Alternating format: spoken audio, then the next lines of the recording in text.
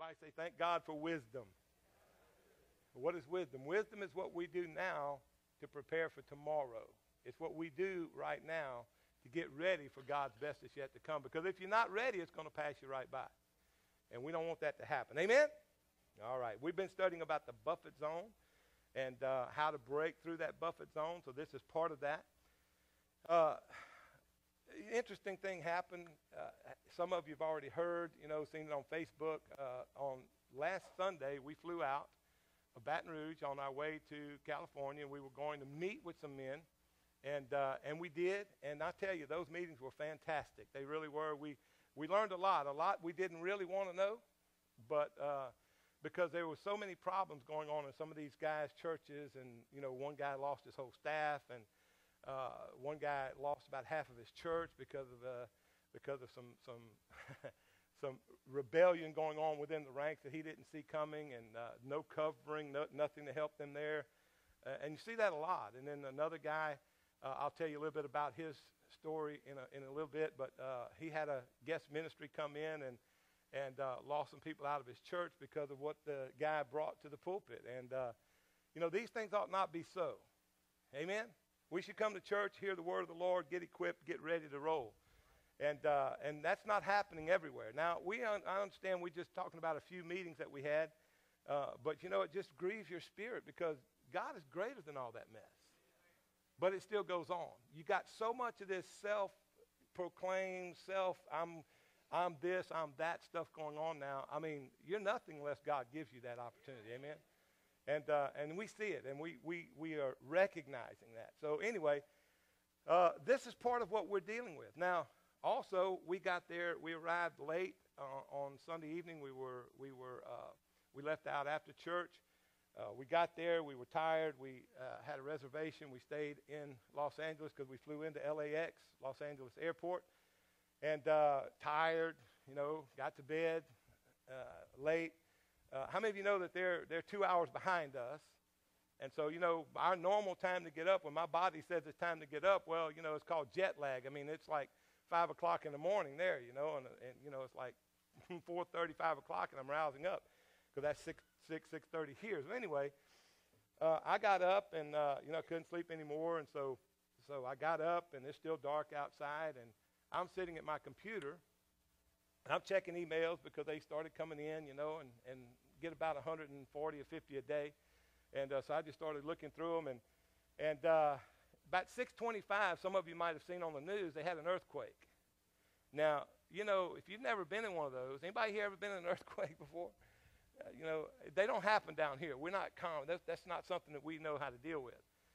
And but I'm going to use this kind of as a takeoff for what I'm about to preach to you because of the way it happened. And so here we are, and about 6:25, I'm looking at my emails, and it sounded like thunder outside. It sounded like, how thunder just rolls. Now, we're familiar with thunder, right? So my mind immediately started interpreting, man, it's going to rain today? I know it's supposed to rain today, and I'm hearing this going on for about 10 seconds. It's just rumbling like that, and then all of a sudden, rumbling got a little louder, and it hit the building. And it sounded like a bomb went off inside the building. I mean, just this crash, this boom. I mean, just unbelievable. But at the same time the boom happened, the building just shook. And I mean, I came up out of my chair, and things are moving around that's not supposed to be moving. Jody sits up in the bed, and she goes, "It's an earthquake!" I said, "You think?" So what's my point? Well, when the building got rocked like that, my mind was thinking, okay, how many of you know that whenever you're familiar with something, and you're just kind of, everything's okay, but all of a sudden, bam, the unexpected happens. You didn't expect it. How many of you know that's the time when you're in the buffet zone? Now, what am I saying all that for? How many of you know the scripture where it says God didn't speak through the earthquake? Come on now. Or the storm. What did he speak through? Still small voice. And so my mind immediately goes, now, that wasn't a thunderstorm. I'm falling around in the building here. The building's shaking. Jody's screaming. She's not screaming, but she's saying, earthquake. And she goes, what do we do? I said, I don't know. Come on now. You see, and so my mind is in high gear. How many of you know what I'm talking about? All right, whenever things happen in life that we don't expect, we automatically launch into what do? Spiritually speaking, well, we pray. Well, the first thing I thought about was getting out of the building. Because in my mind, I said, well, we got 16 floors above us. I certainly don't want to be under all of that. Earthquake now, I don't know what to do. I'm about to hit the panic button, right? And I see people running for the lobby, and I told Jody, I said, get up, get dressed, let's go. And she goes, my hair's not done. I'm like, I don't care. I mean, I'm in survival mode here, man. I've never been in anything like that. And of course, they said it was the strongest they've had in 20 years, and the experience of it was just amazing because but you could hear it just rolling off in the distance. And so we got up, and she got up, and we got, ready. We launched out to the lobby. By the time we got there, it's all over. Well, everybody that's used to that, they were like, oh, it's done now. All you're going to have is just the aftershocks and all that. And I'm like, I don't like that. Well, how big? I want to know how big is an aftershock. I want to know what to expect. Amen? But my point is this. You see, it wasn't God that made me push the panic button. That still small voice is what you got to look for. Amen? That's how you get through the buffet zone. And you've got to be ready when the unexpected happens. And that's my whole point. I'm just using that as an illustration of understanding when things get out of whack really quick, the first thing we do is depend on our own understanding. All right? And I thought it was about to rain. I thought there was thunder coming. Then all of a sudden, it wasn't that. That's where the devil really traps people when they don't expect something. And that's what we are calling the buffet zone. Everybody say the buffet zone. All right, so now you kind of got where we're going with this. Now, we're going to read here what Paul talked about, and then we'll get into the meat of the message. In the buffet zone, we're using Paul's writing in the church at the Corinthians. And we're starting in chapter 12, and we're going to read about a few verses here. I'm going to start in verse 7, and he said, "And lest I should be exalted above measure through the abundance of the revelations." Everybody say the abundance of revelations. Now, that's something I want you to pay attention to, because I'm going to do it again today. I'm going to ask you what revelations you may have. "There was given to me a thorn in the flesh, the messenger of Satan to buffet me, lest I should be exalted above measure." Two things right there I want you to look at. First of all, a thorn in the flesh. We automatically, and tradition has taught us that what God was, or what Paul was saying by the Holy Spirit, was that he was being punished so that he could keep his ego from getting out of control. That God was doing this. Are you with me? There was given to me, because it's written in the Bible, we're thinking God gave Paul something. And tradition picked up on that, and they started trying to make all this fabricated junk about what Paul, it must have been an eye disease because Paul had to have someone write a letter for him. It must have been this. It must have been that. And so we begin to assume. Now, Paul, in the flesh, of course, had to deal with the curse like anyone else. But you understand that was an Old Testament quote. In the Old Testament, when man or when God's people would come up against an adversary or something that they could not do on their own, they would call it a thorn in the flesh. In other words, I've gone as far as my limit can take me. I don't have the strength to do this. I don't have the power to do this. Are you with me? And so they knew that with God all things are possible. Even though it hadn't been written yet, they believed that God was an all-powerful, almighty God. Come on, can somebody say amen? Now, we believe that, don't we? All right? And so when they would encounter something like that in the Old Covenant, Old Testament, well, they would call it a thorn in the flesh because it was the flesh that was weak, but the Spirit is always willing. We want to see the supernatural whenever we encounter something my flesh can't endure. Are you with me? All right. No matter what it may be. And so the second thing is, it says the messenger, it says the thorn in the flesh was what? It was something supernatural, but it wasn't God. Do you see and hear where it says God did anything? Does your Bible say that God did this or God caused this? Don't raise your hand, but how many of you have been taught that this was a God thing? You see? And it says nothing like that in the Bible. And so we've been getting these messages, new level, new devil stuff and all that out of things like this. And then Paul said again, this messenger of Satan, so that I would not be exalted above measure. Now I ask you a question right here. Do you have any idea what Satan fears the most? You have any idea what Satan, you say Satan fears? Oh yeah, he is the biggest scaredy cat in the whole universe. We don't look at him like that, but he is fear. Why? Because that's his nature. That's what he is. Ever since he was separated from God, he became the most fearful creature in existence. Are you with me? He's afraid of everything. Now, what was he afraid of here? Why did he send a spokesperson? Why did he send someone else against Paul? Because Paul was getting something supernatural. He was learning how to apply faith. He was learning how to grow in the kingdom of God. And so Satan said, I've got to stop him, because if he understands this and gets other people on board with him, my day is done. Are you listening to me?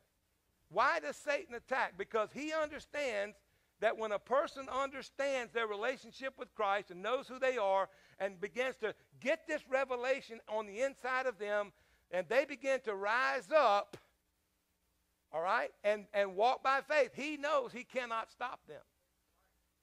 He knows that. And the devil fears that more than anything. Why? Because he wants to control this world. He knows he's going to hell. He knows God cannot lie. He knows where his future is.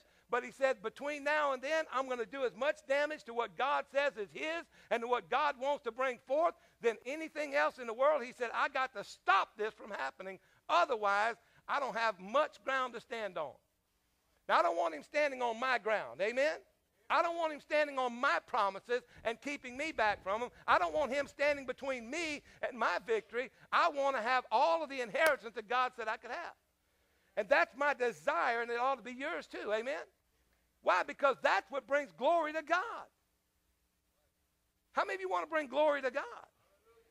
Well, we have been given not a thorn in the flesh, not a messenger of Satan. We've been given the blood of Jesus Christ.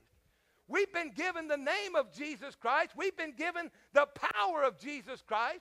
We've been given the covenant of Jesus Christ. We've been given the opportunity to exist in Jesus Christ, because he said, the same things I do shall you do also. Look at your neighbor and tell him, you'll do them also.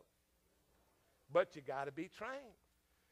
So you see here, the point being, the messenger of Satan was for one reason, not because Paul was about to get this big ego trip, but because Paul had potential to overcome everything the devil would throw at him. Now, we'll talk about that in a minute. For this thing I besought the Lord 3 times, that it might depart from me. And the Lord said to me, my grace is sufficient for thee, and my strength is made perfect in weakness. Now, we need to grab that revelation. How many of you understand that it's by grace I'm saved? It's by grace I do what I do. It's by grace you do what you do. All right? I don't have to put a name or a title on myself. What I do is I simply ask God for more grace, more wisdom to carry out his plan. All right? Because he's the one in charge. Now watch. And I say all that because of some of the things we heard this past week have been, it's astounding. It's unbelievable. Let me say this before I move on, so that you don't get, I'm not going to call any names about the things that we heard that we know for fact and we know this truth. But I'll tell you this, keep your eyes on the Lord. Because a lot of what we see going on the airwaves and the big ministries that are happening, they've got so much stuff going on that it's unbelievable. It really is. It ought not be so, church. Come on, somebody. Now, I want to say that. Just keep your eyes on the Lord. Why? Because the days ahead, there's no way these things can be done and there not be some corresponding action. That there's going to be some things shaken in the body of Christ. I know it, because it just can't be like that. It can't continue like that. I'm talking about affairs. I'm talking about stealing. I'm talking about all kinds of things. And it's proven. I mean, it's truth. We talk to people who are in close contact and trying to help these guys get out of this stuff. All right. My grace is sufficient. My strength is made perfect in weakness. Now, I want to say this. Satan can only defeat the flesh. Do you understand what I just said? His attack is always going to put pressure on the flesh. Cause me not to sleep, cause me to get out of balance, cause me to not be a good steward, cause me to get worried, cause me to do these things. All that natural, amen? When we know God is greater, how many of you know God is greater than all those things that put pressure on my soul? We got to know that, all right?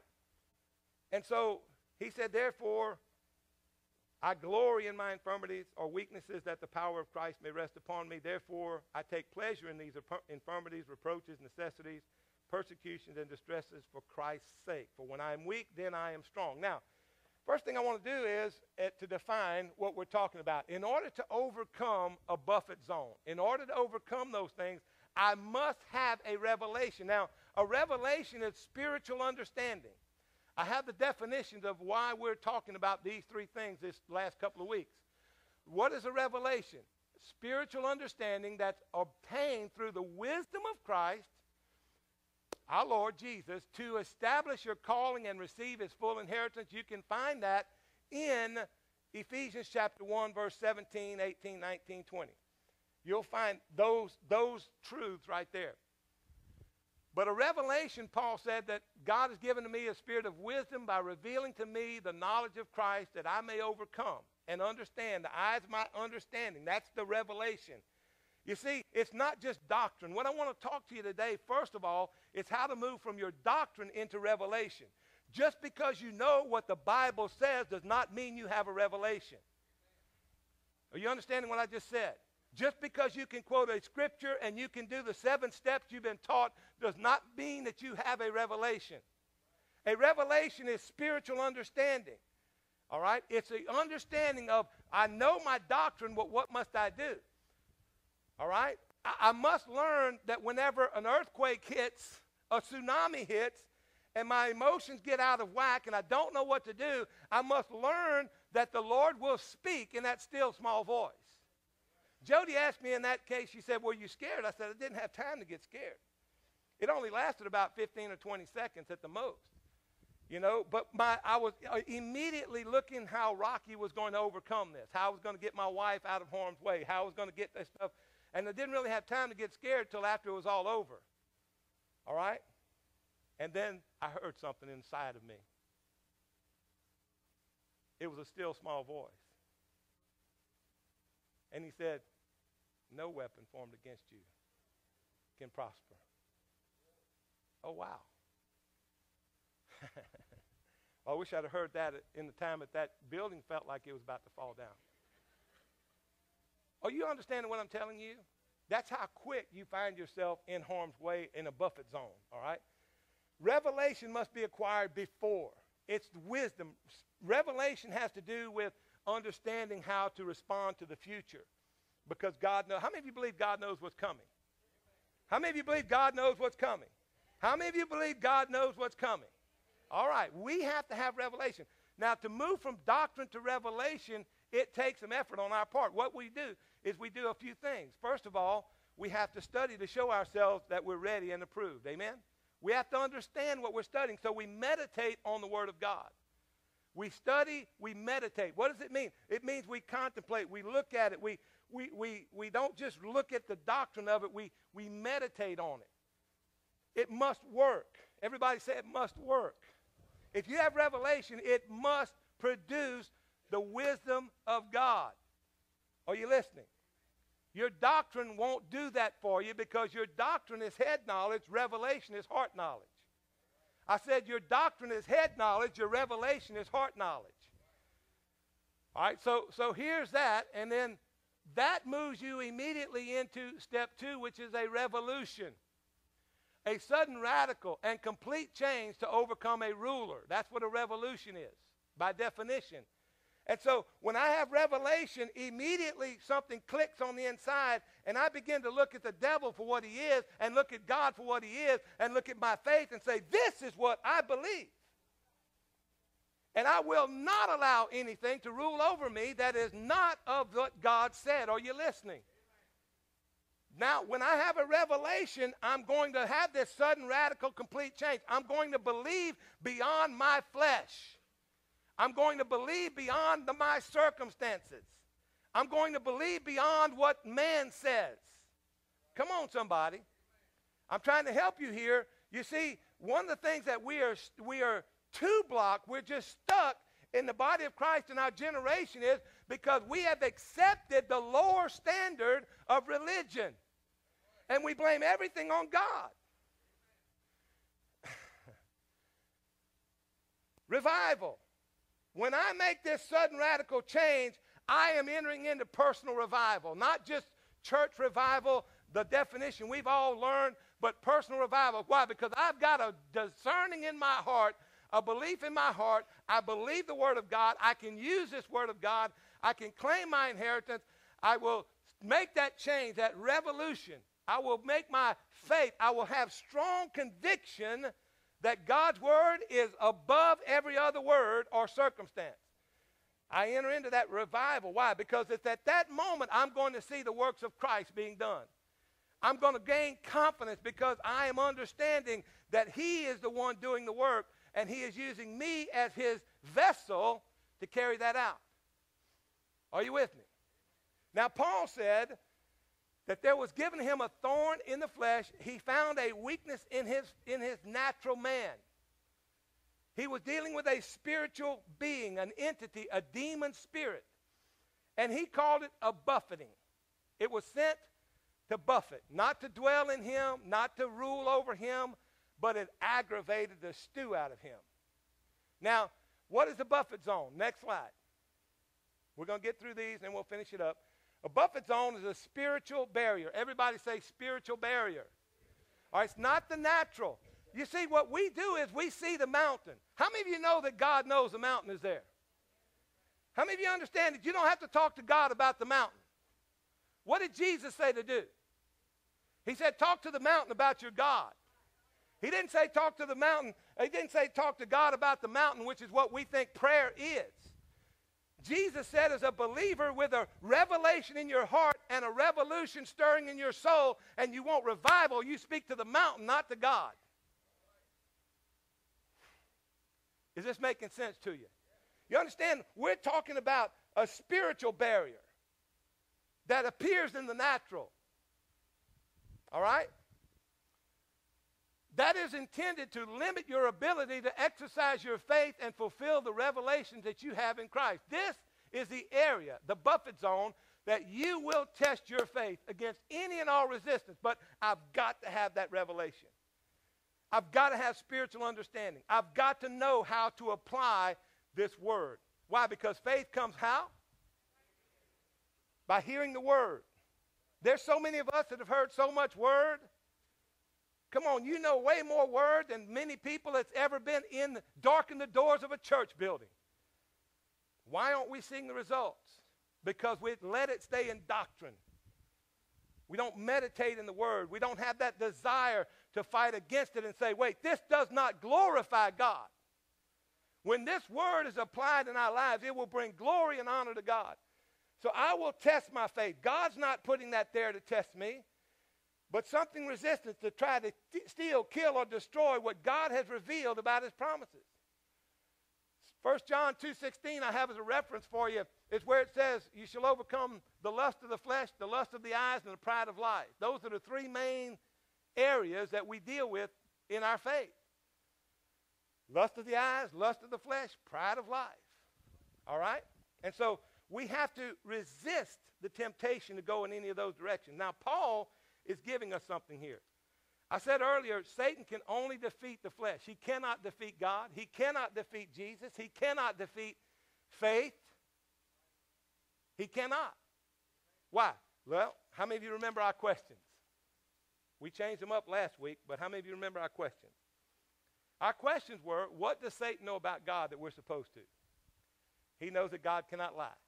What does Satan know about Christ that we say we believe? That Christ is alive. What do we say that, that Satan knows about you? Well, that's the unknown. Why? Because he studied your life just like he did Paul. When you come out as a Christian and you say, well, I believe Jesus Christ is my Lord, then all of a sudden you become an enemy. You become a potential candidate to overthrow his ways and his kingdom. We talked about the temptations of Christ, how that Satan took Jesus up. He was led of the Spirit, not by his own doing, but into the wilderness. He was tempted against the lust of the eyes, the lust of the flesh, and the pride of life. What do we learn from that? We learn the spiritual thing that Satan does not know. What was it? Satan did not know who was in that body. He knew Jesus Christ, the spiritual Christ. He knew him because he had seen him in the heavenly realm before he got booted out. How many of you understand that? But what did he tell Jesus? If you are. Satan cannot see your heart. He cannot see what you believe. He cannot see what's going on in here. Yet we say Christ dwells in me. How many of you have that revelation that Christ dwells in your heart? All right, now, if that's not just your doctrine, you need to get up and start doing something about it. Because if Christ is in here, I let him out of here right here.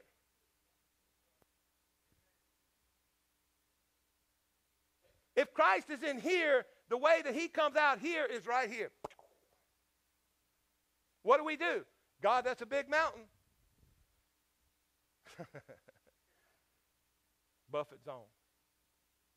Buffett zone. He'll make it look as big as you'll allow him to. Any problem you could ever face. How do we move from doctrine to revelation? How do we do this? Well, we move from faith to fact. It must be a manifestation. Revelation will always cause a manifestation in the natural. We must have the next step, and that is when I get this, I begin to engage faith, and I consider it done when I can say it with full faith. Come on, I don't need any other outside help. I know what the Word of God says. I've meditated on it. I desire that to happen, and I'm moving forward. Amen? Now, what I'm telling you today is we got to move into that place. How do I know that I'm moving beyond doctrine and I have revelation? Because I move from passive to passionate. I move from passive to passionate. That's how I know I've got revelation. Why? Because it's no longer about me. The attack is not about me. The attack is about Jesus Christ, whom I claim as my Lord and Savior. Are you listening to what I'm telling you? When I can move into passion, all of a sudden, I have something inside of me that says, devil, you are not going to destroy the work of God. You are not going to keep me from having the inheritance that Jesus Christ purchased with his blood. You are not going to do it. You got to get passionate about it. You got to get something down here that stirs in your soul. That's when you know you've got revelation, because you get passionate. You get a sudden change. You begin to talk different. You don't talk anymore about the mountain. You don't talk anymore about that. You look at your life. You examine it. You say, well, how did the enemy get this done anyway? How did he come in anyway? And you begin to look at what things you're not doing that God requires of you. Anytime someone comes to me and they say they have financial problems, all you got to do is look at their giving. Oh, we don't like that. But it's true. Anytime someone has health issues, all you got to do is look at their stewardship. Come on now. Listen to what they're saying. You'll find out where these problems arise. I'm preaching to you this morning because you need to hear this. Why? Because once you have heard it, you've got the responsibility to do something. You can deny it. You can say it ain't so. You can say he's crazy. You can do whatever, but I know this works. All right? And we've proven it out. Now, so Paul here is helping us with that to move into that revival. That's where all of a sudden, Jesus isn't just some iconic figure that lived 2018 years ago or was born 2018 years ago. He is now a figure that dwells in my heart. I believe that. How many of you believe Christ dwells in your heart? All right, now I got you where I want you to be. All right, so let's find out. Paul had this not because he went up into heaven. Paul had this thorn in the flesh for one reason, and he tells you why. All right, messenger of Satan, because of what? The abundance of revelation. Now, the word abundance, I wrote it down for you, in the language it was translated from, means to exceed the norm or tradition. To exceed the norm or tradition. So, We asked you last week, what did the church not know when Paul began to write? How many of you understand that when these things were being written, the church didn't know them? What did they know? They knew Jesus Christ was the Son of God.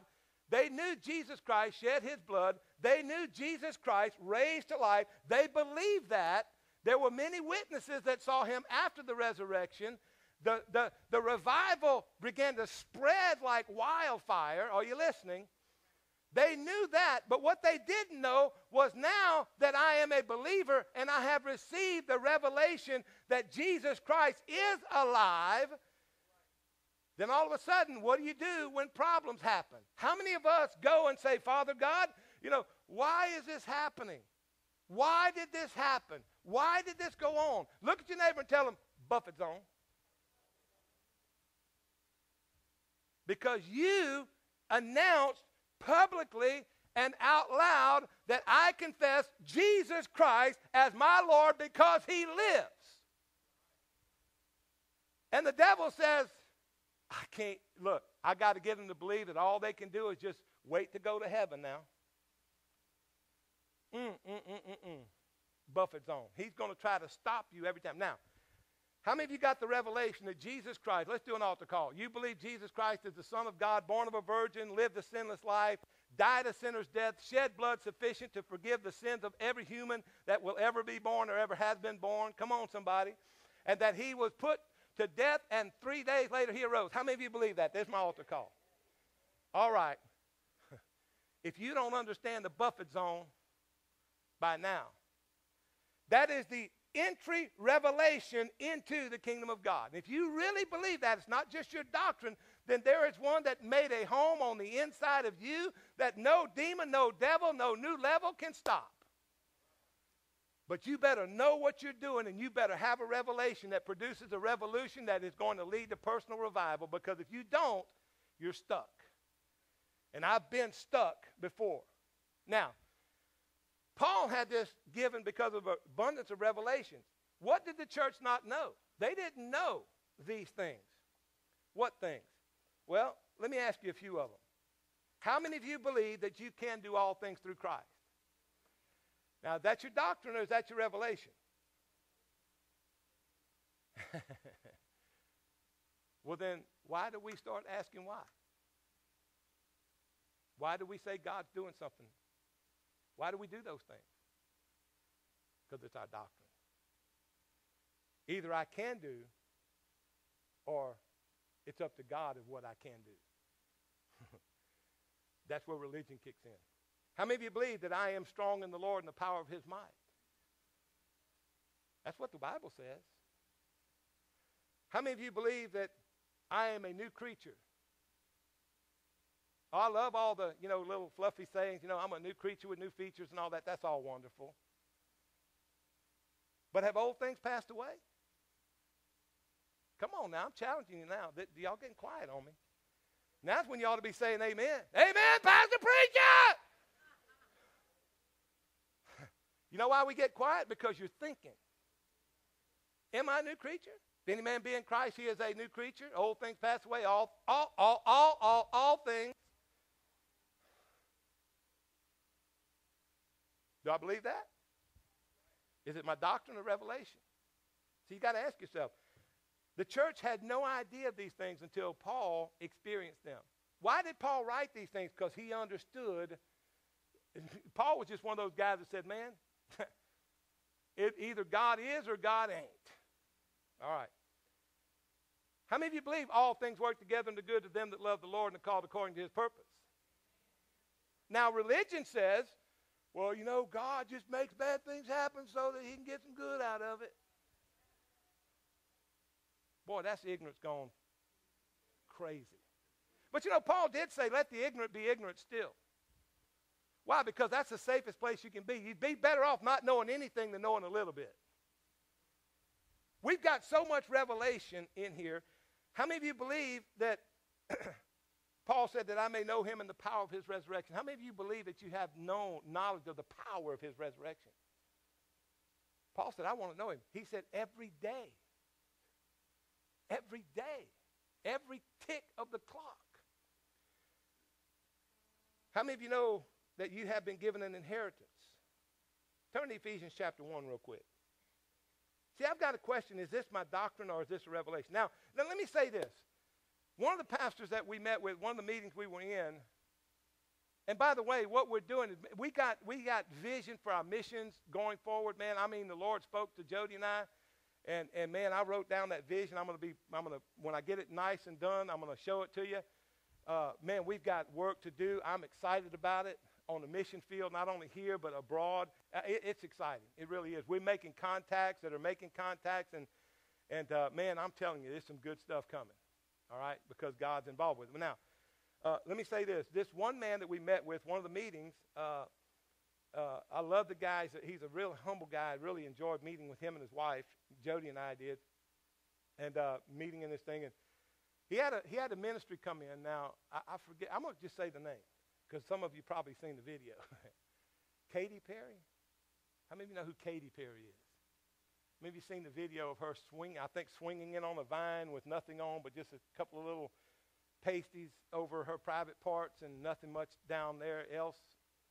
I'm not trying to get graphic with you, but if you've seen it, you know what I'm talking about. Well, her parents are evangelists. And they were invited to this man's church. And for an hour and a half, they said this man showed his daughter's videos. He's so proud of her swinging in half naked, well, almost all the way naked. People got up and left his church. Now, I have a point to telling you this. People got up and so we're meeting with him on Tuesday, I believe it was. And Tuesday. And we're meeting with him and his wife on Tuesday, and he said, people got up and left my church. I said, well, here, Pastor, didn't you know he was going to show that? He said, man, I had no idea. Here, we're in the service, and here it comes. And people got up and started leaving his church. And he said, then when they tried to follow up on that, he said the comments were on Monday, they find, man, we're sorry and all this. And they said, man, that's not church. Everybody say, that's not church. Well, let me ask you a question. What is church? Why does it take something of that level of extremity for us before we start saying that's not church? Why don't we say it's not church when the sick come in and they leave sick? Why aren't we saying that's not church when the poor come in and they leave without provision? Why aren't we saying that's not church when people come in bound up and they stay bound up? Why aren't we saying that? Why do we have to wait until we see something like that detestable and then we go, oh, that's not church? Why aren't we saying that's not church when Jesus said, I'll build my church upon the rock of revelation of who I am, and the gates of hell shall not prevail? Why aren't we saying that's not church when the gates of hell are still causing the children of God to not receive their inheritance? Because we've not moved beyond doctrine into revelation that causes a revolution. Why? Because when you have a sickness trying to attack your body, what ought to happen is I've got revelation that by his stripes I was healed. And if I was healed, I am healed. And if I am healed, then bless God, devil, you better take your symptom, pack your bags, and move on. But you've got to have a conviction that caused a revolution in your life to say, this is not of God. Why aren't we saying that? I'm trying to get you to move from a doctrine to revelation. You need to meditate on that word. You need to look at where your weaknesses are. What causes you to fear? What causes you to worry? That's what you need to be meditating in that word, finding out what God says. Why? Because those things are probably going to be in that buffet zone of your life. As you turn to Ephesians chapter 1, I need to finish up. I got 5 minutes. I'm stirred up. I'm going to tell you why, man. I am hearing things that are just not supposed to be so. It's a shame. It's a shame that these things are even talked about. It really is. I mean, how far do we have to go to? You know why we're not saying that the sick are not? You know why we don't know what church is supposed to be? Because we hadn't been in it yet. We've got a lot of hero worship. We bring in a big name and the church fills up. We get excited. What's that all about? Come on, somebody. I mean, we've got to look inside of ourselves and say, listen, is Christ in here or not? Now, let me tell you what the devil doesn't know. He doesn't know if he's really in there or not. He hears your doctrine. But you've got to have revolution to back up that doctrine if you want revival. Revival is that renewed understanding, man, this is who I am in Christ. 133 times in the New Testament, Paul wrote about these revelations that you and I have been taught over and over again. Who I am in Christ, what I have in Christ, what is Christ, who is Christ, where am I, where is he? Come on, we know that, right? It's time to start living it out. Why? Because God's best is yet to come. Now, I'm preaching to you probably like an evangelist. Some of you don't like that, whatever. But here's what I'm going to tell you today. God is waiting on us. He's waiting. I'm telling you, he's waiting. I know it. Now, Ephesians chapter 1, it says this. Let me get through this very quickly. You can start reading verses 17 all the way down through the end of that chapter.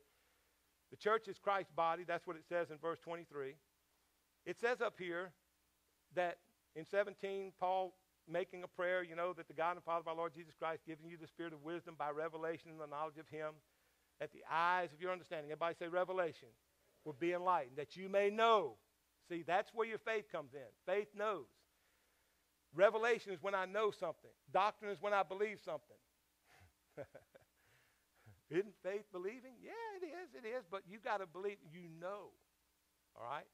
And so, don't need any other supply, just the word. And then he says that you'll know the hope of his calling. Why am I, what's going on? God has called you. Listen, God had to allow the thorn in the flesh. There's no doubt about that. No one will argue that. But it wasn't because of new level, new devil theology. What it was God said, okay, I'm going to strengthen Paul. You see, when I have his grace, I have his strength. When I understand his grace, I am understanding that now I am strong. I'm learning God's grace. Every time Paul got a revelation that we have the abundance of now, we should be getting stronger. But you're going to have to understand grace is sufficient for you now to understand God has left you here on this earth so you could overcome the ruler of this world and all of his demon cohorts. Are you with me? Then he moves on down. He says that we would receive the riches of the glory of his inheritance. Everybody say, I got an inheritance. Listen, that is taking care of your physical, your spiritual, your financial, your home, your marriage, your children, your whatever. God's inheritance covers it all. I don't have time to go into all this. We'll do it next week. And what is the exceeding greatness of his power? To us who believe according to the working of that mighty power that was wrought in Christ when he raised him from the dead and set him at his own right hand in heavenly places. How many of you believe that? Come on, I want to see hands. I want you to stand up on your feet. Close your Bible. Stand up on your feet. You say, I believe that Jesus Christ and the power of the Holy Ghost raised him to life again. I want you to raise your hand. You accept that as truth. That is the greatest revelation you could ever have in your heart. Because when you understand that, then the Christ of unsearchable riches that dwells inside of your spirit is absolutely impossible to defeat him. All we've got to do is learn how to get on board with that. We'll do that next week. We'll talk about that more next week. But I'm telling you this. Satan had a panic attack whenever Paul began to get these revelations from God.